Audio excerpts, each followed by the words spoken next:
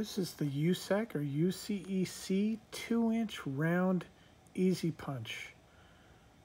It's great for do-it-yourself scrapbooking, card making, cupcake toppers, buttons, a wide variety of craft uses.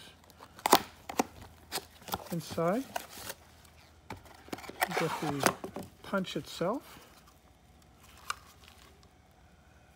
It's a 2-inch. It has some markings on the side. This indicates the center of the punch on both sides.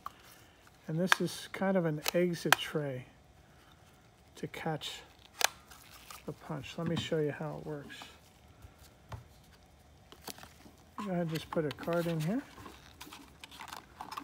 Go ahead and center it. Hit the punch. Do a couple more here.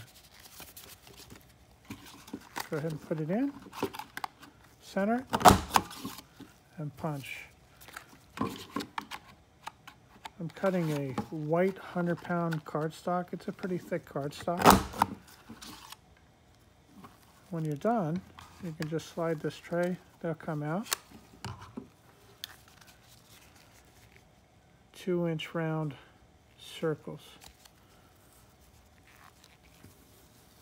Now let me explain how you set it up.